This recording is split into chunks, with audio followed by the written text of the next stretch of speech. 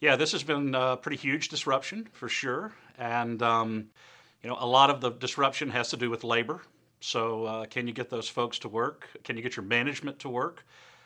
Supply chain is a field that's typically been relatively thin in that regard. We're always looking for people, whether it's the trucking industry or management. There's always spots to be filled. So if you buy out 2 weeks of toilet paper, it takes them a significant amount of time to get it back in place.